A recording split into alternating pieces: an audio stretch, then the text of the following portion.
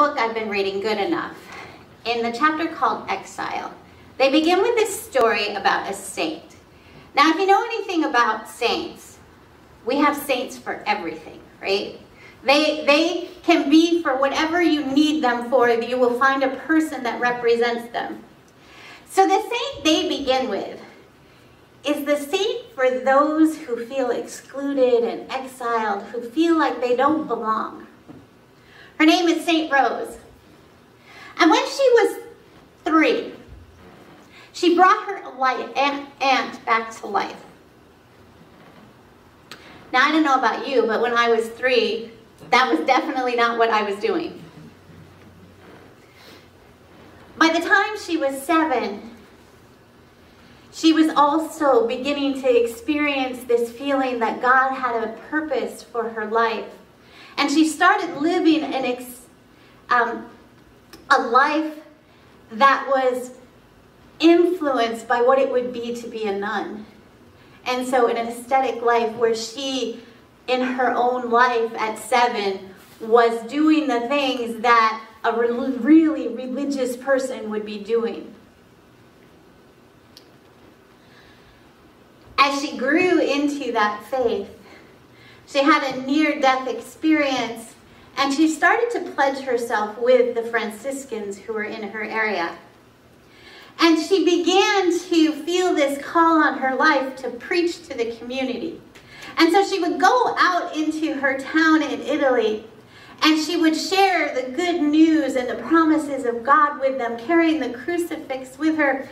And her preaching got her family kicked out of town because there was a war going on between the Pope and the Emperor, and she chose the side that the town didn't like, and so they kicked her out, let the family back in once the Pope won the war. But her real goal was to become part of the Poor Clares. She wanted to join their order. But here's the irony. She was too poor to be a Poor Clare, because she didn't have a dowry. She came from a very poor family, and so she had nothing to give the Poor Clares in order to join them. And so when they rejected her, she said, "When I die, you will miss me and regret this decision." But she didn't live a long life. At 17, she died, and eventually the Poor Clares did regret their decision. But she has become the saint for those who feel like they don't fit in, don't belong, have been exiled and rejected.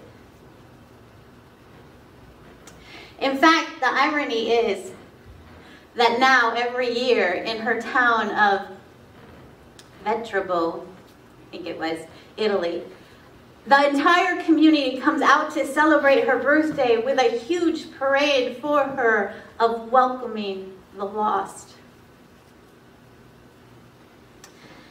And that's what our story in the scripture today is about, right? What happens when you're lost? It's the story of 2 lost sons. The first son is the one who didn't fit, right? Is the one who decided he needed to leave home because home wasn't the place where he felt like he could be himself. And so he left. He left and sought his fortunes, but he got in with the wrong crowd. Because I don't know if you know, when you enter a community, and I watched this happen with me and then my son, because as a pastor's kid, you move a lot, that the first people who approach you to be your friends are the last people you should be friends with. Because they're the ones who usually are going to get you in the most trouble, because they don't have friends, right? And so I imagine that the first lost son, when he went to the place where he thought he could become who he saw in his head, the other people all had their friends already. And so he got in with the wrong crowd, the people who didn't who led him down a path of destruction. It says his brother accuses him of prostitutes. But what it says is he had desolate living. In other words, he was doing whatever in that community was at the edge, right? Was he drinking? Was he partying? Was he doing drugs? Was he gambling? He was living at that space that wasn't what the community expected. But then the money ran out. And so those friends dried up, right? And he decided he had to get a job because, of course, a famine hits at that time, because it's a story. So things are really bad for this young man.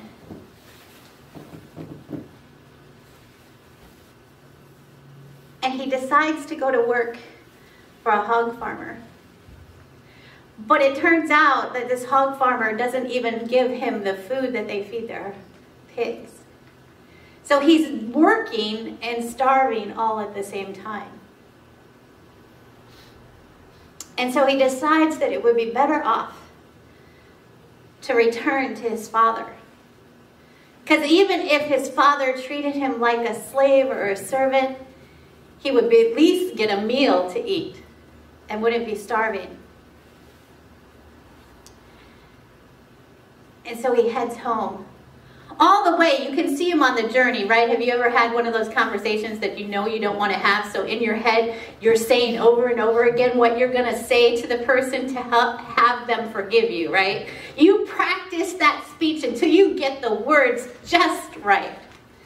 And so he's got the speech down, and as he's walking up the lane to his parents' house, his father spots him and comes running out. And he starts the speech because he's got it. It's down pat.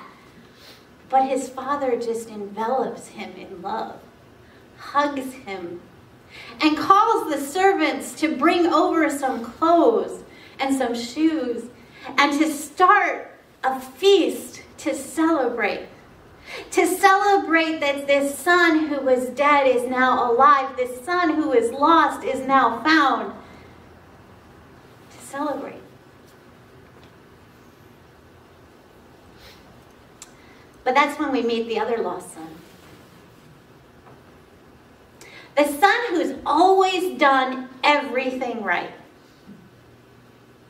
Who has been the ones his parents rely on for everything. The one they turn to when they need something fixed in the house. The one who helps carry on the business. The one who is always there for whatever the parents need. That son has been out doing the job they sent him on and approaches the house and sees a party. Now, he's the good son and always is there, so how can there be a party that he doesn't know about? Because you know the parents would have had him setting up the tables and making sure all the glasses were filled. And yet there's this party and he is not part of it.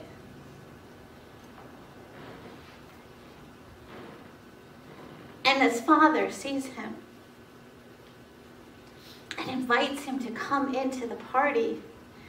And that good son, the son who always does the right thing, is so angry when he finds out that the party is for his younger brother who squandered everything that parents had given him.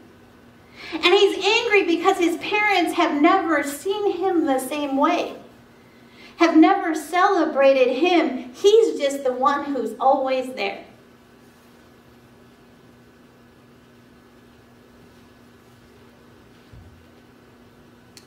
And the father says, how can we not celebrate?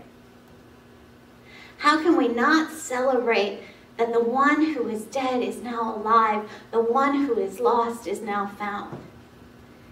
And invites him into the party.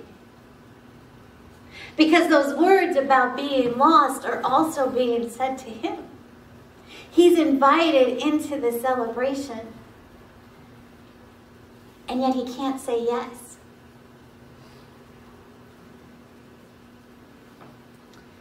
What if we were the church? What if we were the church who threw parties for the lost? What if we became known as the church that welcomed you no matter what? What if we became the church that when you were lost, we became a safe space to sit down? That we became the space that says, no matter what, grace. You are forgiven for whatever it is. Here in this space, the lost are welcome. The lost are find a home. The lost are invited to a party.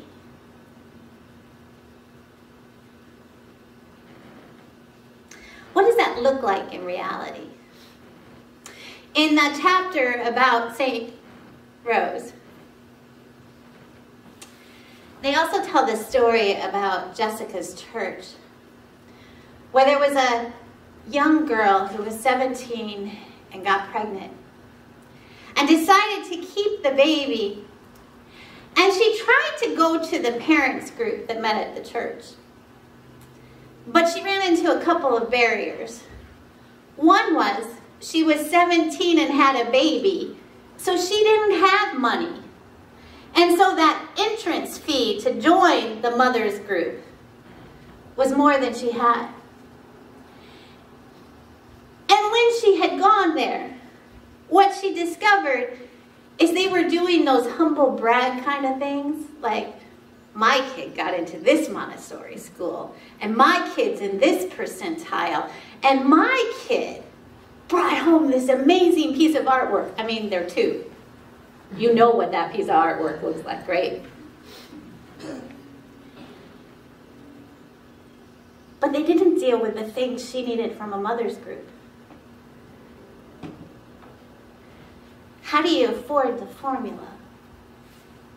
Where can you get help with diapers? How do you make sure that this kid grows up healthy when you have so little? The questions she had about little things like doctor's visits and what kind of books to read. The questions that she struggled with weren't the questions that those mothers were asking. And so she was left out on her own. But when she was 27 and her child was 10 and she was in a different place in her life, she went to the church and said, I need to start a different mother's group. I need to start a mother's group that is for people like me, where they can turn to who need the answers that I couldn't get from the people around me, about where to turn for financial assistance, about all the ways to learn to take care of your baby that you didn't know because you never had them. A group that was for young mothers, a group that was for adopted mothers, a group that was for single mothers, a group that was for foster mothers.